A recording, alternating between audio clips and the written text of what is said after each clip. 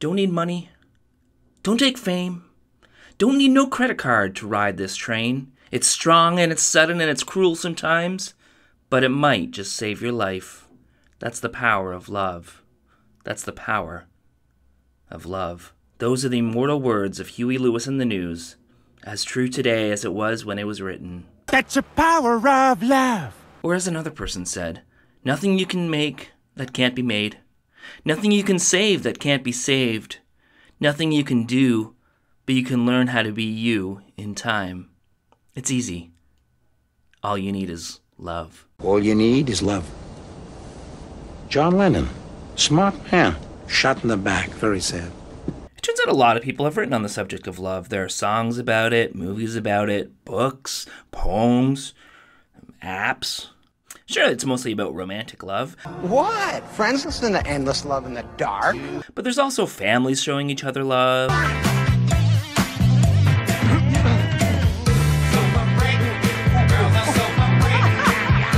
Or friends. Missed ya. I missed you. I missed you so much. Love is often portrayed as being able to overcome all obstacles and setting aside differences. And growing up in the church, we had our own songs about love. And you know I'm going to talk about Christian rock lyrics. Most of them were about loving God or God loving us, but there are a few about how we show love to each other. Like DC Talk's Love is a Verb. Love is spelled L-U-V, so yeah, it's pretty cool. With lyrics like, hey, tell me, haven't you heard? Love is a serious word. Hey, I think it's time you learned. I don't care what they say. I don't care what you heard. The word love. Love is a verb. The song is about reminding Christians that Jesus commanded them to love people by showing them love with their actions. Or this newer song by the Newsboys, simply called Love One Another. Love one another, sister and brother. Don't hurt each other. Get off that high horse. Take it to a higher source. Love is the ultimate source. But the ultimate song about Christian love was this hippie song from the 60s that my hippie Christian school teacher used to sing. It said, we will work with each other, we will work side by side, and we'll guard each man's dignity and save each man's pride. And they'll know we are Christians by our love. By our love. Yes, they'll know we are Christians by our love. But for a lot of people, that's simply not what they experienced.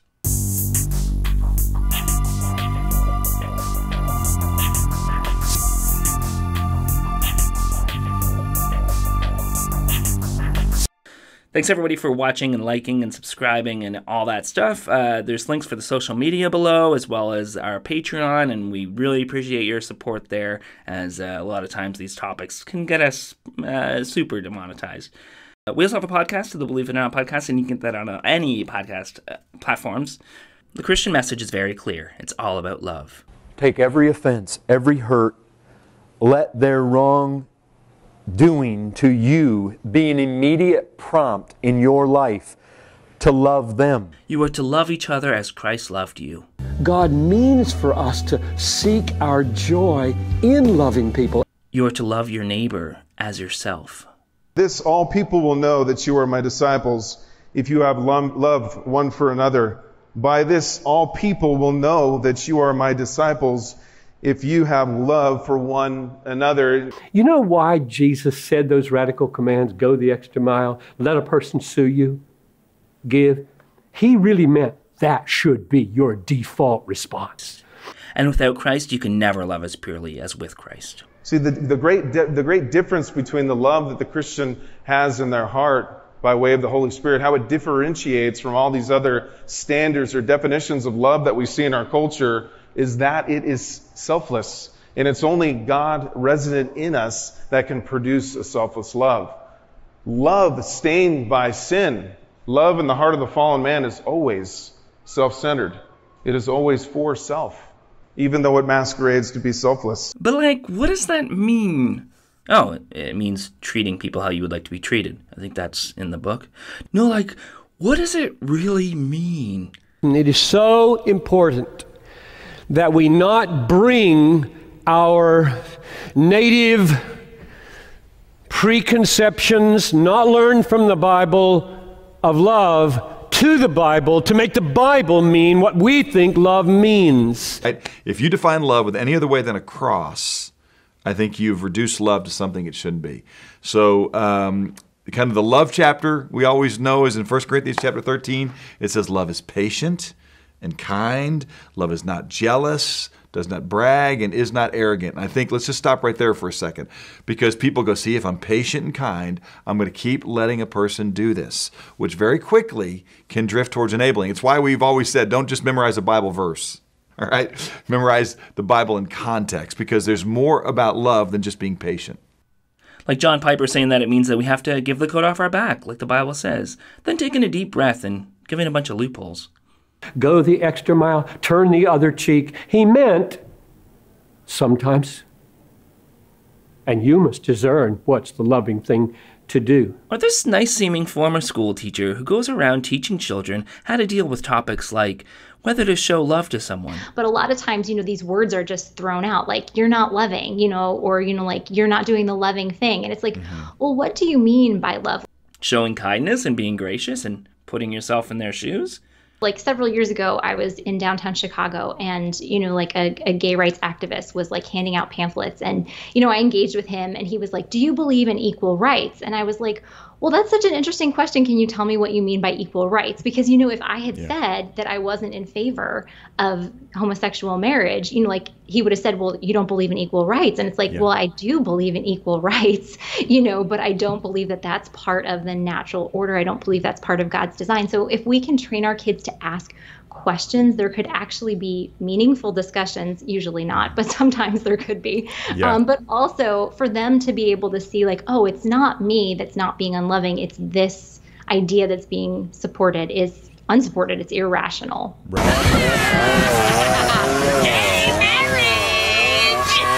This is probably why so many of them have issues with the phrase love is love. As we were interviewing the girls, a truck approached the bridge, stopped, and sprayed over the repainted work.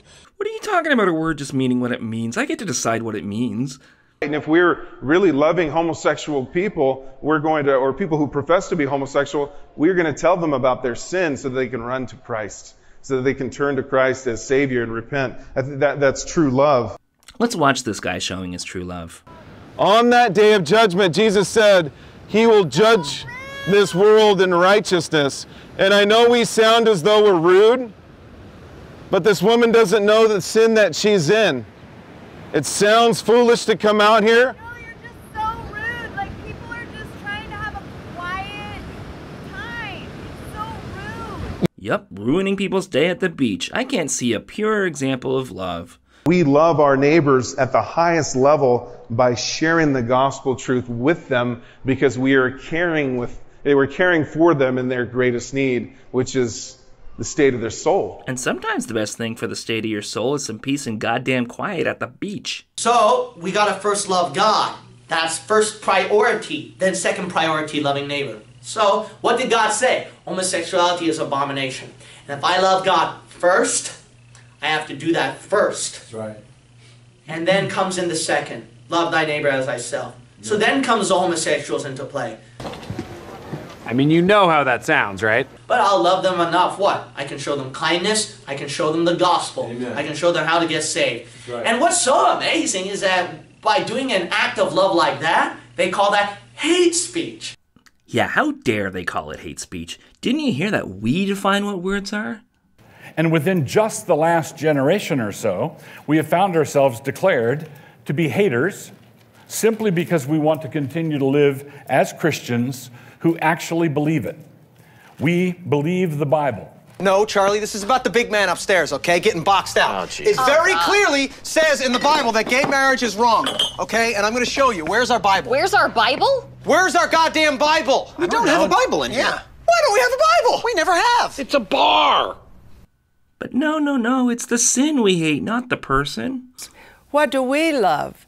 We love sinners, we just don't love their sin. The thing is, your sexuality is part of who you are. It's part of your identity. So when you say you hate that part of a person, you're still saying you at least hate part of them. And as Christians, we cannot love perfectly, nor can we hate perfectly. For example, without malice. But God can do both of these things perfectly because He is God. God can hate without any sinful intent. Therefore, He can hate the sin and the sinner in a perfectly holy way and still lovingly forgive the sinner at the moment of repentance. So the reason you don't hate them is that you're bad at hating, so you leave that to God? Because I'm going to be honest, I think people have hate down pretty well. I got something for all these homosexuals just walking around here with your pocketbooks, with your tight pants and your bow tie, and you're walking like a girl. You need deliverance. He would give you the shirt off his back. He would do anything he could for you. I mean, he said in church that he wants to put gay people behind electric fences and have them all die out. I mean, what do you think about that? Well, that's not really what he said. He said, yes, he said some of that, but he was going to feed them and everything else, and you know that. Why, so you're saying that it's okay if you feed them? Well, I'm not. God forbids homosexuality. So should we. Owned by evangelical pastor Rex Cornwell. Right across the street are Linda and Shannon Slimer, who are a same-sex couple. People always like to compare them, but listen to a former member explain how they viewed love. Are you religious at all? Yeah. What did your church teach you about love? Love is pretty much somebody that you can't live without. Right, and you show love by like being kind to people and, you know, helping them when they need help. So my family taught me that love is to obey God and to tell other people that they have to obey God too. Because if you don't obey God, bad things will happen to you. Right? Sounds pretty familiar. Anyways, let's go back to the really sweet train your kids to be a bigot lady. And to talk through, okay, like objectively, you know, who is this child? You know, that they were born a boy, they are a boy. Is it the most loving thing for us to do to tell a lie and to affirm his subjective feelings or her subjective feelings? Now this can get wildly complicated, you know, and sometimes it involves actually looking at, you know, is this school, this classroom the best place for our child to be, because they might be too young, you know, to on a daily basis walk through this. Do you know what empathy is? No. Empathy is putting yourself in other people's shoes so you can feel the way they do. If you hurt someone, empathy makes you hurt as well. Then why would you want empathy? See, when a man says that he's a woman, he's now made it so that that phrase means nothing. It doesn't mean anything to be a woman. He might as well say that he's a who's a what's it or a thingamadoodle. It's just a word. It means nothing anymore. I'm transgender. I use she, her pronouns. I'm sure you're all totally comfortable with this, right? And so I have a friend that was born a male, is now identifying as a female. Out of love for them, should I use the feminine pronoun for them? That's like saying, I believe that God made sugar and that sugar is good. And yet out of love for my neighbor, I want to let him put cyanide in his coffee if he calls it sugar. It's a very striking analogy. Refusing to acknowledge who someone is and tearing away their dignity by purposely misgendering them in order to prove your point is one of the most unloving things I can think of. You a woman, this means that it is his will for you to live your life as a woman. If he made you a man, this means he wants you to live your life as a man. Not only so, but he wants to forgive you for your sins so that you might live your life as a forgiven man, so that you might live your life as a forgiven woman. What about non-binary? Because, well, God didn't make those. Because I love that person who yelled, "I'm right here." This was not his audience. You know who's the one that doesn't love their neighbor as their self? They are. That's right. They are. Yeah. Not us. Not us. They are. You see that? I know you are, but what am I? You're an idiot. Let's shift for a moment and talk about some of the most vulnerable people you could imagine. Refugees. Individual Christian may be willing to risk everything in order to assist refugees, but that same Christian cannot demand that his neighbors share that risk. We must strike a balance between our God-given personal responsibilities to show compassion and the God-given state responsibility to protect its citizens. So the lesson isn't speak up for the suffering and the people fleeing for their lives. It's some people might be scared, so I guess they just keep fleeing for their lives. And who are these scared people? Oh, it's you guys. A 2018 Pew Research survey found that white evangelicals are the religious group least likely to support refugee arrivals in the U.S. And what about children? You at least love children, right?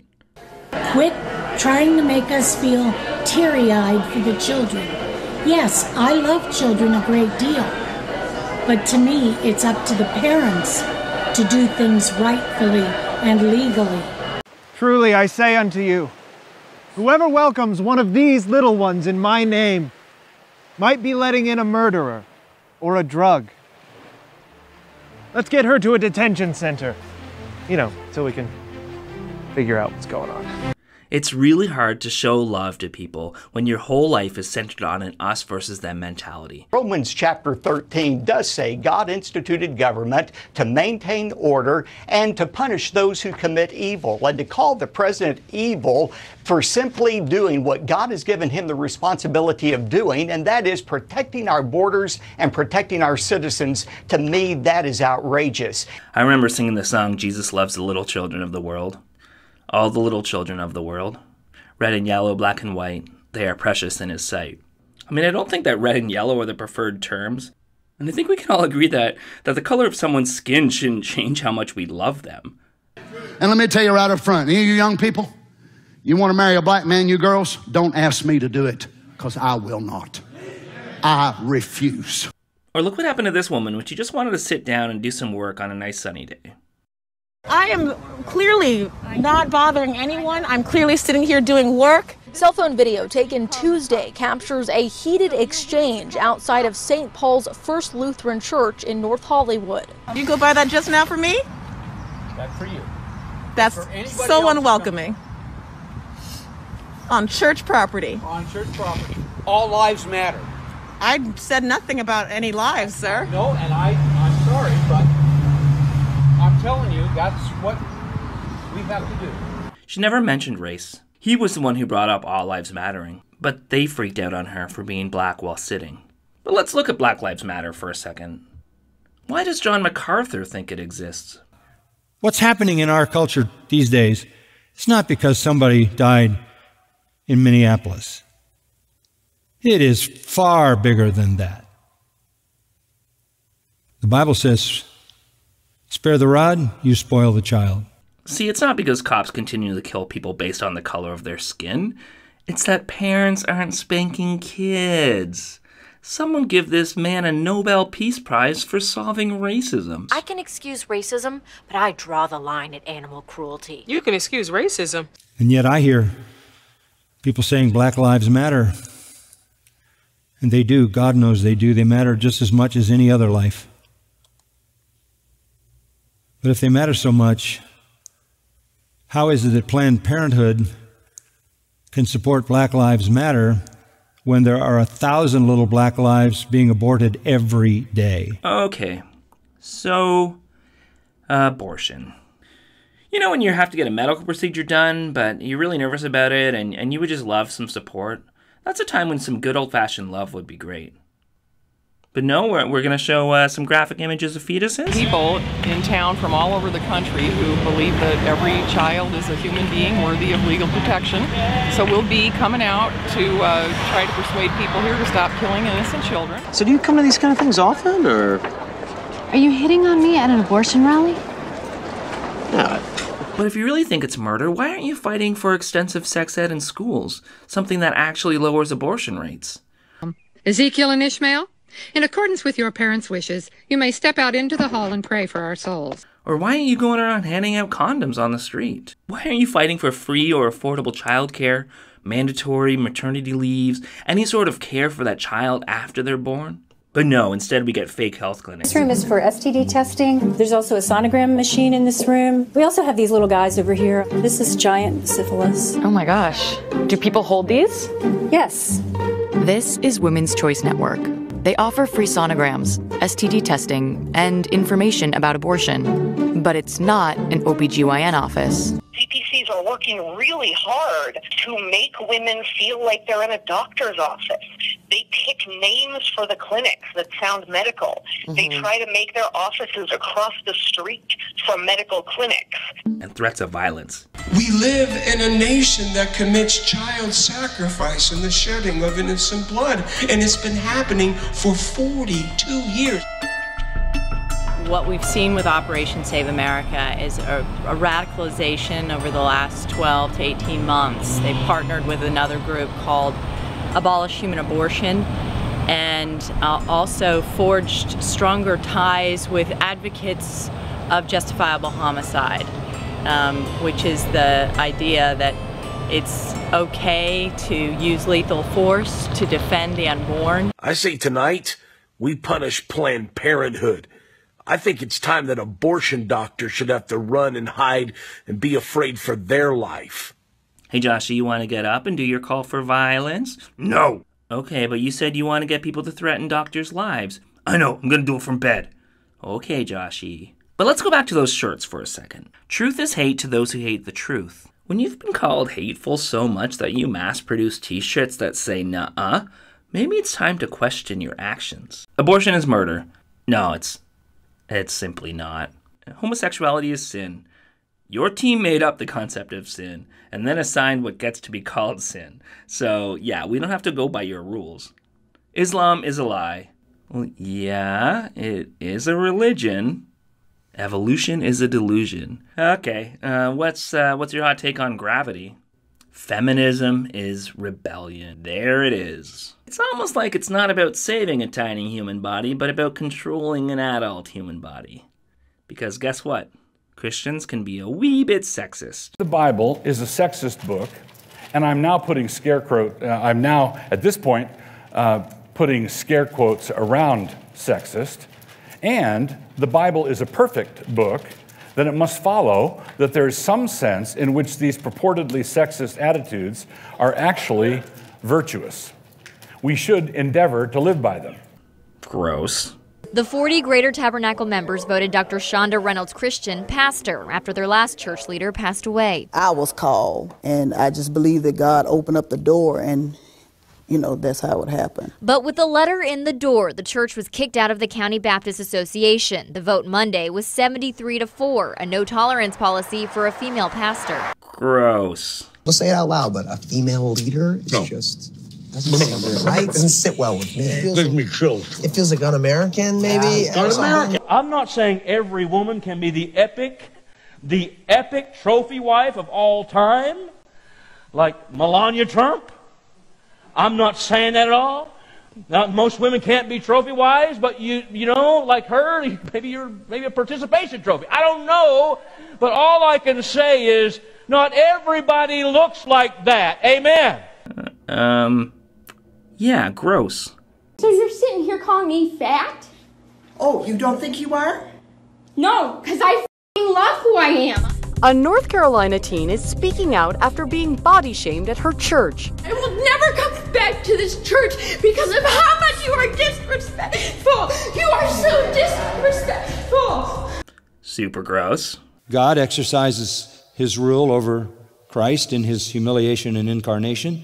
Christ exercises his authority and rule over us, and men the same over women. Super gross. Okay, so they seem not to love people even though they totes do, but those are sinners, or at least others. At least they love people in their own church, right? We have pastors over churches. Does church discipline go out of existence because you're always turning the other cheek? Yes, you should be judging everyone within the church, but those are on the outside, Paul says, God judges. Wait, that's the opposite of what we've seen here, but okay. Now here's the instruction. Remove the wicked man from among yourselves. Not remove the wayward brother. Remove the wicked man, the so-called brother.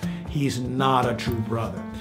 To me, it seems like the way a lot of churches do discipline is really just to get people in line and to not question their authority. Not going to practice church discipline, or it is going to ignore church discipline. It has basically looked at its master and said, I will not obey you. And I have heard people say, they've said it, they just didn't realize what they were saying. When they say something, we don't discipline anybody here, we're going to love people. as opposed to the Christ who commanded you to discipline people? Like when my dad called out his pastor for what he thought were theologically questionable teachings. Then the pastor got upset and told the congregation that my dad's illness was an addiction because he liked the attention, so he allowed it to stay in his body. But I'm sure the rest of what that pastor was teaching was great, and my dad was wrong. Pastor Derek Mike states that Ms. King has shown non-support towards the church in the areas of, quote, constant and consistent financial and physical participation. She was stunned. She was disappointed. She was shocked. Simmons says his aunt was considered sick and shut in for several months, which explained her lack of attendance. He also says his aunt has gone above and beyond in the past to financially support the church. I'm not saying that no one has ever felt loved by their church or by church members. I'm not saying that what I'm doing disproves your God or debunked your religion. Here's what I am saying. To someone who hasn't felt that love, your feelings are valid. To someone who has felt hated by churches or people in churches, your feelings are valid. If you've been disowned, shunned, or hurt by churches or church members, your feelings are valid. You don't need to change who you are, no matter how much someone yells at you. And if you're part of a community right now that is making you feel unloved and unworthy, it is more than okay to walk away. Despite what some people think, we only get one shot at this life. Spend it around people who love you. Love people around you. It's okay to set boundaries. For some people, it can be hard to walk away for something that they have been taught is the ultimate authority. Because he is the one who created us. He has the authority to tell us how we must live, which he has done in the Holy Scriptures. So that's my standard. I'm a Christian. I want to live and die by the Scriptures. I want to take my stand there. That's the standard that I appeal to. But there is freedom in the unknown, and there is freedom and hope in the thought that I can just love people without redefining what that word means, despite what a church or a book has told me. Somebody who's divisive, God hates them. Not just what they do, Scripture says them. You can't go but 6 chapters into your Bible. And what happens? God kills every man, woman, and child on the face of the earth except 8 souls. Love. Real, honest, pure love goes so much further than any hate.